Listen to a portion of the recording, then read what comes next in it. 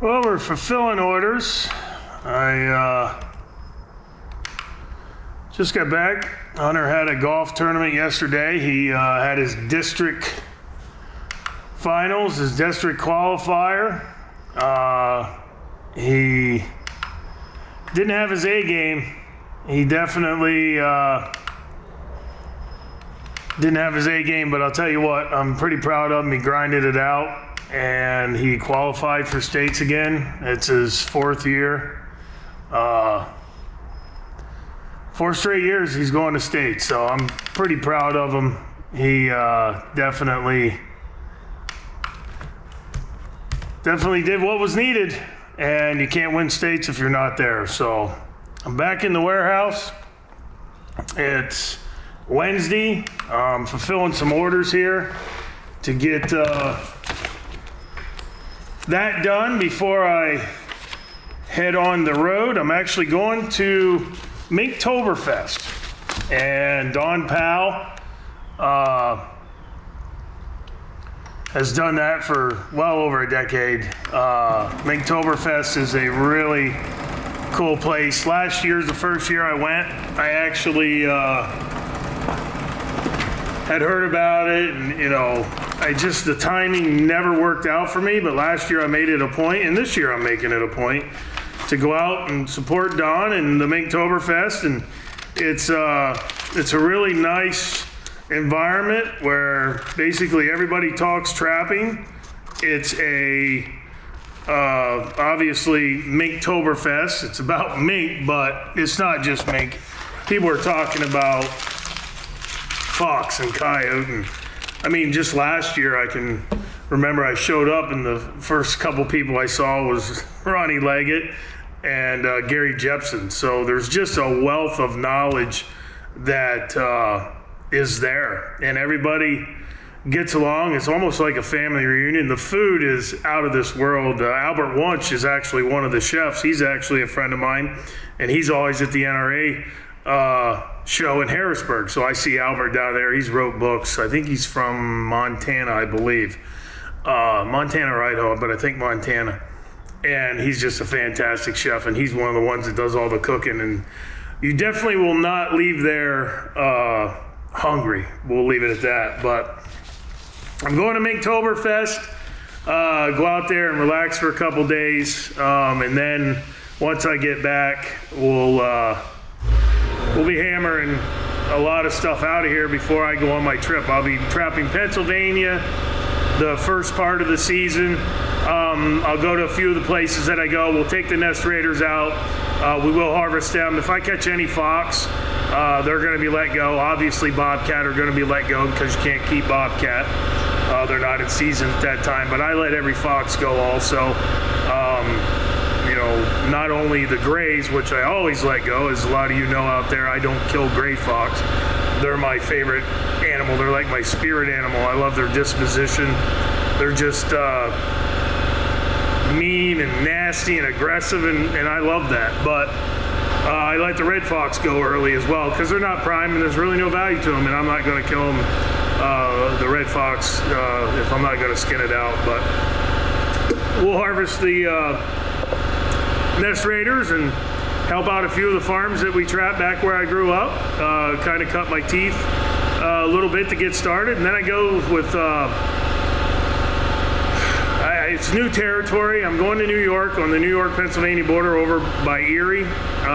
Phil Farrar, who's with the NWTF, they're big supporters of us and North American Trapper, and we're going to go over there and trap some of his areas and help him out and get them going in the right direction. Then from there, I'll come home. I'll do a few things. I'll head to the Adirondacks with Eddie Dakin again. Most likely the 10th, 11th, 12th, 13th, 14th, somewhere in that range, 12th through 15th of November. Come back, spend Thanksgiving, hunt deer with my son, and then I'm on the road every day. I think I'll probably sleep in my own bed, like I think 2 or 3 nights over a 4.5 month period. We'll be going to Illinois twice, back and forth. We'll be going to Nebraska, I'm either going to hit Arkansas with Jim Spencer again or Missouri with Brad Harris. We're going to go to Kansas. We got a really nice trip scheduled for Kansas. And actually, I'll bring that up right now. We've kind of kept it under wraps. It's been something that's been in the works for about a year. I had collaborated with these two people before, and most of you out there probably watch their stuff too, but I've collaborated with Trapper Jay, Justin Balcom out of the Midwest, and I've also collaborated with Stu Miller, the Coon Creek. And we are actually, I invited them both to come with me to Kansas, out to Midwest Whitetails, and they've both accepted the invite, and we're all three going to trap together. We'll go to each location, and the first location, maybe Justin picks where he wants to make his set first, and me and Stu will work in around him. We'll go to the next spot, maybe I pick. You know what, I like that corner, then I'm going to take that spot, and I'm going to get where I want to set, and then they're going to work in around me. Next place, it'll be Stu's, and we'll just, every place we go, the next guy will pick where he wants to make his set, and the other two will work in around him, and we're going to chase the Bobcats and the Coyotes out there. And in between that, we're going to set a bunch of Nest Raider sets, and anybody who's watched our Kansas footage, I was there alone for 4 days, and I got about 110, 120 sets in, and I ended up getting 70 critters in 4 days. Hell, the last day, I think I got 22 or 21 or 22, and the line was just starting. So I fully expect that we're going to have a good time together. I've really enjoyed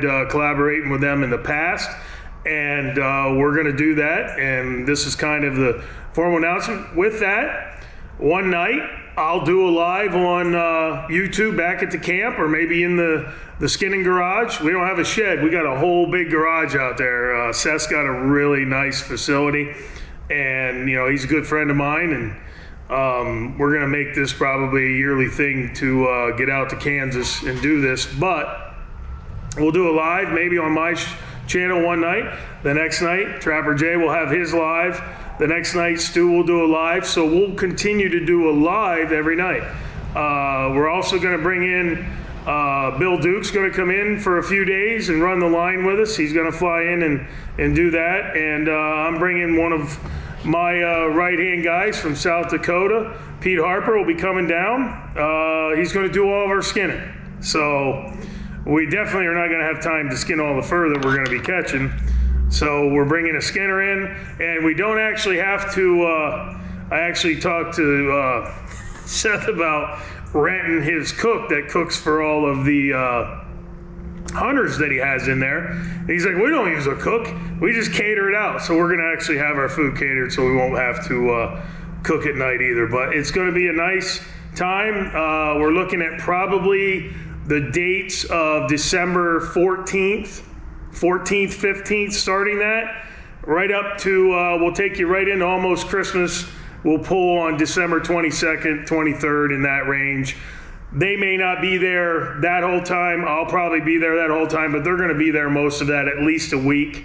And we're going to run it hard and hopefully catch some. So I wanted to announce that today, but in the meantime, I'm going to get these orders done and head to Minktoberfest and say hi to all the guys and girls that are out there. I see a lot of posts on Facebook and stuff that people that are heading there already. I'm going to go in tomorrow. I'm not going overnight. I'm going to going over to my dad's place and mow the grass and sit in his chair and relax tonight. If I don't mow the grass, this homeowner association is probably going to kick me out for not keeping up the property. I don't think I've been there in about 3 weeks to mow the grass, so I'm sure the neighbors are bitching about that, but there's only so much time in the day. But yeah, we're gonna go to Minktoberfest and get out there and see some old friends and enjoy. We'll get there, make sure I have the right one, yep. This macaroon. This guy bought a coyote predation kit, so as I've said before, I always wonder, you know, where they may have seen our kits. But this guy here is gonna get a coyote kit, and I hope that he catches many of them this year as he's out there. But long story short, we're gonna go out there. We'll be back next weekend. We will be back in the warehouse. I'm gonna actually show you a couple things next week that I think will help all of you out on your line as I spread these out. Johnny Thorpe lures and a bunch of lures and traps and baits. Start to show some of the cable processes. I'll show you how to make extensions. We do carry all of the cable on rolls that we do sell wholesale, 500 feet and 1,000 feet smaller rolls. I will show you what I'm talking about here. That you can buy the rolls and, you know, cut them yourself at home, and we sell the Swagers, and I don't even know if that's how you pronounce that name, Swagger, S-W-A-G-G-E-R. That's how it was on the paperwork when I bought Dakota line. And then I ordered some from China, and I was corrected by the plant over there that it's S-W-A-G-E-R. There's no two G's. So I don't know what it is. I don't even know how to pronounce the damn name. Swagger, Swagger, I don't even know. But I'm going to show you how to make some extensions. And I got a mess here, some stuff that I got to go through. But I'm going to show you how to make some extensions. These look to be 6-foot regular cable extensions. It's a very easy process, but I'm going to start showing some of that for anybody out there that's looking to, you know, learn. Ooh. It looks like Miss Renee did some work yesterday. She got all of the Mountain Man and the Reaper bottled up. She's got it boxed up too. Awesome.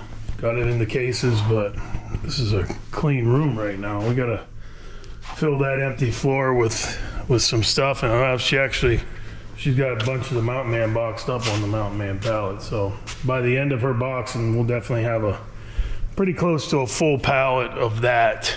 But as I said, I'm gonna start showing you some of the making some cable stuff. I got another I did start that process about 2 months ago, or a month ago, month and a half, whatever. I showed you cutting open them deer balls. I still got like 5 buckets of them that I need to scrape that paste out. I got, and what reminded me of it, I got an email this morning from a guy asking me when the deer lure was going to be available. And quite honestly, I emailed him back and said, sir, I really don't know. Probably not by this deer season. That's what I wrote him. I don't think he was probably looking for that response, but it is what it is. We'll get it done. I'll scrape the rest of them deer testicles. We'll tincture that out. We've showed that formula with the Johnny Thorpe video that we did. Tincture it out, mix it with vodka and glycerin and Tonquin musk and the different things that go into that. And if you want to make that, all you got to do is get your buck, and you can scrape your own pods. But in the meantime, we'll put that together. You know, Johnny said when he was making that, when I was doing that video back in, man, I can't remember when we did that. It was probably 06 or 07. That lure in and of itself is a great, he called it a woofer lure, which means, you know, canine. It's going to work in a lot of those canine situations. Anytime he said woofer, that's what he meant. So if you're ever watching one of his videos and, you know, he talks about, well, we're out here, we're doing this, we're doing that, that's a good woofer location or a good woofer lure or a good woofer. He's talking about canines. It will work for wolves, obviously, if you have wolves, but, you know, you can trap or can't trap them depending on the day of the week or the way the political wind blows in Wisconsin or Montana or Idaho at this time. But when he talks about woofer, he's talking about that canine. More often than not, he's talking about the coyote. So keep that in mind if you're watching any of his stuff that we've posted or any of the videos that you've seen. All in all, I'm going to finish up these orders, get them done, make sure that I have everything I need to go to Minktoberfest, and I'm going to head out there and enjoy the next couple days. But as I said, we're going to collaborate with Trapper Jay, Justin Balcom, and Stu Miller at Coon Creek.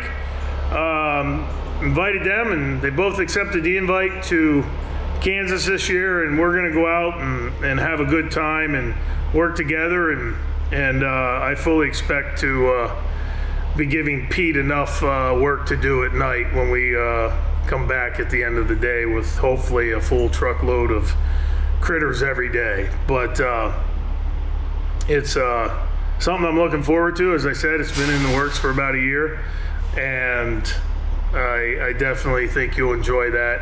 And we'll all be filming while we're there, so each one of us is going to have our own spin on what we're doing out there. So, you know, make sure you, as time goes on, and I'll remind you if you're watching us and you're not subscribed to them, but definitely subscribe to Coon Creek, Stu Miller, and also Trapper Jay, Justin Balcom, and they'll be doing a different spin. You'll be probably seeing a lot of the same stuff, but it'll be from a different camera angle and from a different perspective, which is kind of cool. You'll be able to see how all three of us do our things and compare. And as I said, we'll do the lives at night too, which will be kind of unique. We'll have to work that into the equation. But as I said, I'm pretty excited today. I'm pretty happy, pretty proud of my son. Qualifying for states again. He qualified all 4 years of high school, and his goal is to go and win states. And if he plays his game, he'll have to putt a little bit better than he did yesterday. He just could not sink a putt. He lipped out a couple. He 180'd the one, and he burned the edge on a couple more and left a couple other ones short. But they were Donald Ross greens, and anybody that knows anything about golf knows that Donald Ross greens are some of the hardest to putt on.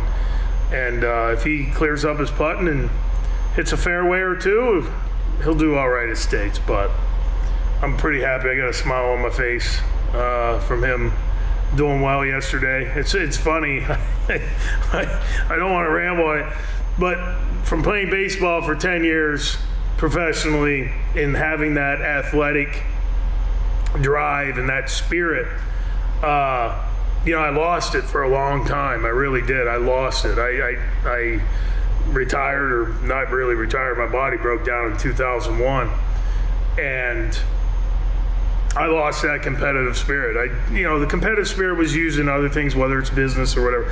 But sports and athletics, I haven't had that in a long time. And over the last couple of years, following Hunter and living somewhat vicariously through every shot, and like, oh, good shot, or oh man, it's actually it's reinvigorated the spirit per se for his athletics and sports in general. But it's pretty cool that he gets this opportunity again, and hopefully he'll capitalize on it. But we get these orders done, head to Minktoberfest, and we'll be back here next week showing you some more things in the warehouse to help you in your own processes. Have a great weekend. The brand is so much bigger than myself or anybody involved with what we're doing. It's the tradition of, you know, it's that woodsmanship that these kids and even adults can learn just by being out there. That's what we're trying to do. Trying to get people involved, trying to get people to feel that. And every time you go out there with them, you're experiencing that outdoors through them. You know, we're showing the simplicity of things, and we're trying to debunk a lot of those myths that you know, maybe scares people away from doing it at times, thinking that, oh, it's just too hard, there's too much into it. No, it's pretty easy, and we're going to show you how easy it is, and you're going to be able to go out and do it. Get started trapping those problem animals and nest raiders today. Become the steward of your own land or lease. Visit NorthAmericanTrapper.com.